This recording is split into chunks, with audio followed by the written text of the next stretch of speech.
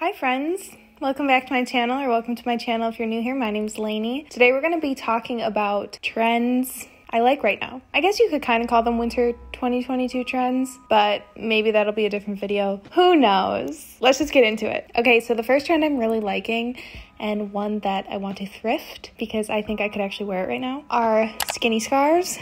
And I know people have been wearing skinny scarves kind of for a while now, especially the people who really enjoy Y2K fashion and trying things earlier than a trend hitting. But the kind of skinny scarves I'm talking about, and I try to put photos up on the screen of what I mean, but sometimes they just don't exist. There's so few photos of the exact thing I'm talking about because I am so particular. So when I'm talking about skinny scarves, I kind of mean more with an off-the-shoulder. If I'm wearing an off-the-shoulder black sweater, adding a black skinny scarf, maybe in the same material or silk, and kind of draping it, doing the cross around. I think that is so pretty. I'm mostly black skinny scarves at the moment. Yeah, I think they're just a lot cuter as a accessory, a neck accessory, scarf, necklace kind of thing, rather than something that keeps you warm. Because if I'm pairing a scarf with my winter jacket to go out, I want it to be a thick knitted scarf. But say I'm going out to dinner and I still have my winter jacket on, but under it I would have my skinny scarf. I hope I can find some photos of what I mean. Okay, and the next trend that I'm really liking are the racer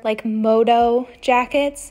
They're not a moto jacket because a moto jacket is this. This is a true moto jacket. I'm talking about a racer jacket. I think that's the word that has been coined with it because for another video I was trying to find photos of it and that was the only word that would bring up results of what I was looking for. We're gonna call it the racer jacket. It's kind of got no collar and is a more fitted feel, which is something very different than the past few leather jacket trends we've seen in the past 5 years, I would say, because with the leather blazer we were looking at really oversized leather blazers, which I really liked, and then again with the leather bomber it was a super oversized, even if it wasn't necessarily long oversized, they were wide. And then now with this racer jacket, they're a lot more fitted. You can't necessarily layer a lot of things under it, which that part I don't like. And then you sometimes zip it up all the way and have it buttoned, or you have it unzipped and just buttoned at the top. You can pair it with jeans, a skirt, whatever. It's a leather jacket. You can pair it with anything.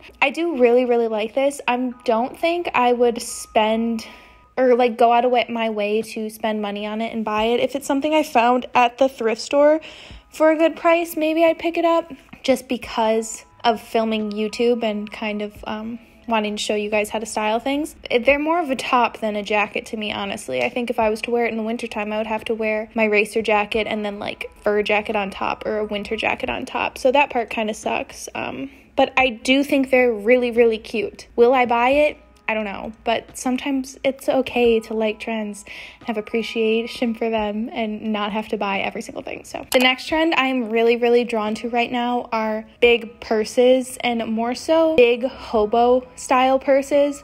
Whether these are just shoulder bags or crossbody, I found so many good vintage ones on eBay that are Coach, or what's the other brand? Coach, Bottega Veneta. I think those are my two favorites, but again, I just can't bite the bullet and buy them. And now I have the universal excuse, oh, I'll give them to my daughter one day. And I used to say that before I was pregnant and even knew if I'd ever have a daughter.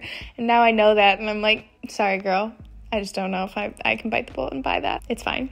I don't know if I'm really into these big sized purses because I'm going into my mom era, and to me, they just feel like a mom bag, and I'm someone who already likes to carry a lot of stuff with me, and I know once I have a newborn, let alone a baby or a toddler, I'm going to be carrying so much SHIT with me. So let me know if you guys are also on board with the bigger bags, or if it's a nesting psychological thing that's happening in my brain. And maybe that just happens with all moms, and that's why some things are coined as mom items, because it's just it's your brain.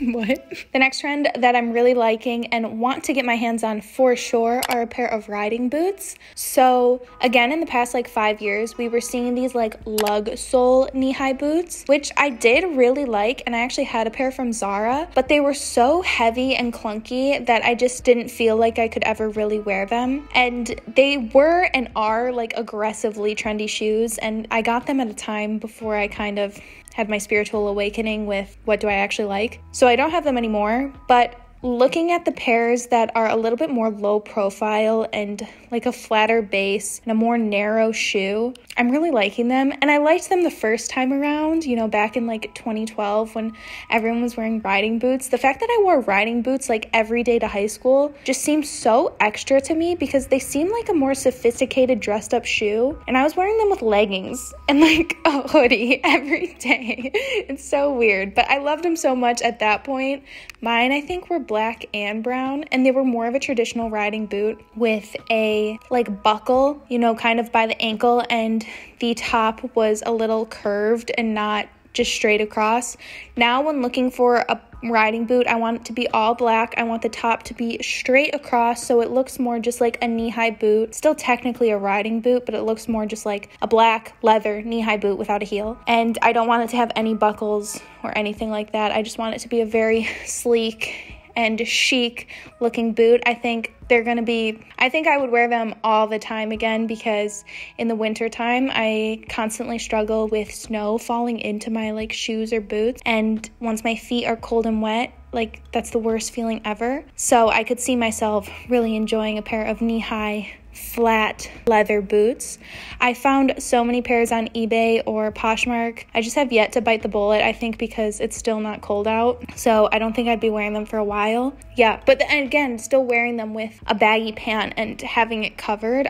I still think that's a really cute look. Or wearing them with fleece lined tights and a skirt and dresses, or even maybe like, dare I say capris. Like I think capris and knee-high leather boots would be so cute. I'm just so excited to like start getting dressed again because none of my clothes fit right now. Like I'm so close to giving birth, so I'm not going to buy anything for the size I am right now. And I just can't wait to like start dressing up again after I'm like reawakened from giving birth. Okay. This kind of goes with the last thing I talked about, but I'm really into burgundy leather accessories. I think that this burgundy red is basically being treated as a neutral right now, and I absolutely love that. Whether that would be a pair of burgundy red knee-high boots or riding boots, or burgundy red loafers, a burgundy red hobo bag, or a little shoulder purse, I think that it's so cute to add this pop of red to any one of your outfits. The thing I will say about this, if you're going to add a burgundy red leather accessory, especially if it's a boot or a purse, don't match them. Don't treat it as a black shoe and a black purse and kind of, you know, having that matching color to make things work. Treat it as like a pop of color neutral on its own. So if I was wearing black leather boots, then I would add my burgundy purse. Or if I was wearing burgundy boots, then I would add a black leather purse or any color purse, just for reference. I think matching the burgundy together, it feels, because I've tried to explain this before. Sometimes I think when things are too matchy-matchy, it feels like you went out and bought that outfit for that occasion that just like doesn't say anything about you or your style. It feels cringy to me. I just love the look of like, these are all my favorite pieces and I throw them together and they just work. It's such a more raw and like organic way of dressing. I don't know if that makes sense. Let me know in the comments if you guys know what I'm talking about or agree. But like, you know when you can tell somebody just bought their entire outfit from Shein and is wearing that entire outfit and they're never going to wear any of those pieces ever again separately? It's just like the worst looking thing. Also, it's awful for the environment, duh, and your wallet. On top of that, I don't even think it looks good, so don't waste your money. I want to talk more about like curating a closet where everything goes together, because I really think that's how you look so cool and chic. I've talked about this before. People who rewear the same items over and over again, they just look the coolest. Because you're like, oh my God, she loves those leather boots. Those are just like her, becomes your brand. And it's so cool. Someone else who's wearing 100 different pairs of boots, you're like, what even is your style? What do you like? I can't tell. And that's what fashion should be, like extension of your personality and your likes and dislikes. I guess this is kind of winter 2022 trends, and I'm trying to talk about things that I haven't talked too much about on my channel. So the next thing I'm really liking is lace in the winter time. I don't know what it is making me so drawn to lace right now, because I've liked lace in the past, but there's something about it with like all leather accessories, or wearing it with a fur jacket, or like a trench, or just, you know, earmuffs and gloves and knitted pieces. That is so cute to me. I am very much obsessed with the lace right now. So if it's a long sleeve shirt, or like even like a high neck tank top that is just entirely lace, these are so easy to thrift too. I've seen them 100 times and I just never get them, and now I'm like, I really need to get one. But whether it's black or white, I think those are the only two colors I like in lace. Wearing that with nothing underneath it, I know it's not like winter appropriate, a really appropriate period, but I think it's such a cool look, so that I just like it. Would I ever do it? I don't know. I would definitely need to wear nipple petals or a bra underneath. I would not be comfortable with my nips out. I know that's like a very Parisian thing right now. Why? I don't know. If you guys don't watch Not So Blonde on YouTube, you should definitely watch her. She walks around like Paris and London and just asks people like, tell me what you're wearing. And they're my favorite places to get inspo, because they're real people and not like influencers who were sent all these items and throw their clothes away the next day. Not that all influencers do that, because I literally don't get sent SHIT. You guys already know that. Real people outfits, again, it just says so much more about them than these curated, I'm gonna get dressed today in 4 outfits and take 4 Instagram photos. I don't know. I just don't like that. Oh my God. Everybody says I'm so much of a hater while being pregnant, and I really am. I'm such a hater when I'm pregnant. It's insane. I can't help it. And maybe it'll go away in a month and I'll be nice again. Sorry if you don't like me like this. I can't help it. It's the hormones. Okay, and the next trend that I really like right now are thick belts. I've talked about thick belts again already in a video, so I don't want to talk about them too much. I really like them like riding like on your hips, and that doesn't necessarily mean you have to wear something low-waisted. You could still wear more of a mid-rise like midi skirt and just have your belt, your thick belt, kind of riding low on your hips. I try to find a lot of photos of this, and the only ones I can find, not the only ones, most of the ones that I find that are this are the diesel belt. If you guys are into like online fashion trends, you probably know what I'm talking about, and I've showed them in my videos. But this diesel belt, basically everyone and their mother already has, and I feel like people are already getting sick of it. So if you want to participate in this, literally go to the thrift store. There are so many of those belts that we all used to wear like basically under our boobs and cinch in our waist, and I just love that. Again, something I talk about all the time. We're getting away from this idea of like we have to dress for our body type and to accentuate certain assets to make us look like feminine or sexy or thin or whatever, you know, like stupid shit. Did I just swear? I guess I'm passionate about it. I love that we can take these pieces now and be like, no, like it's so much cuter, like more fun or comfortable to wear it just like on my hips, like really low and slouchy, and just use it as like an accessory, not as something to cinch me in or to wear, you know, just like baggy clothes and not think like, oh, I'm like losing my figure. Oh no, like who cares? Lose your figure. I love it. Okay, and the last thing that I'm really, really liking are kind of a random sneaker, and that's I don't know how to say it. I've never heard anyone say it out loud, and I just don't think I can read. Onitsuka Tigers. Oh no, I'm not saying it again because I don't want to. Especially the yellow and black ones.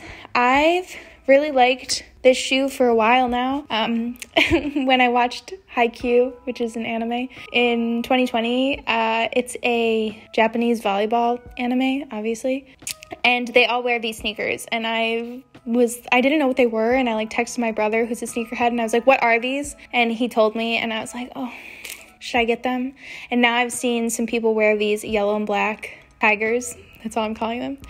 And they look so cute. I think the pop of color sneaker are so fun. A lot of people have a kind of pop of color sneaker in an Adidas Samba, but they are so disgustingly expensive in every color right now. Like the Wales Bonner ones are beautiful, but if you don't want to drop at least $400, like good luck. So I think that these tigers are a really cute alternative, and I think they're gonna be something we start seeing more and more of. Just again, this like low profile, we're so much more into this like delicate small shoe now. We're already getting so far away from platform everything, which is just insane, because like even think of like the ballet slipper. It's such a low profile, like makes your foot look small. Yeah. And like the It sneaker 10 years ago, 5 years ago were Nike Air Force Ones, and now it's the Adidas Samba. Like the difference in the shoe is just crazy. Just think of more low profile slimming shoes, and that's what we're leaning towards. No more lug sole platforms. Obviously you can still wear all of those, but I'm just talking about what I see, okay? But that's it for this video. It's kind of a long one. What do you guys think? Are these winter trends, or are these just trends I like? Are these even trends? Are these just things I like? Well, make sure to like, comment, and subscribe if you want to. You'll see me in a few days, but I'm pre-filming or pre-recording a lot of videos because once I give birth, who knows how I'll feel. Okay, I love you guys the absolute most. Make sure to like, comment, and subscribe if you want to. If I want to? I don't know what I'm saying. Bye.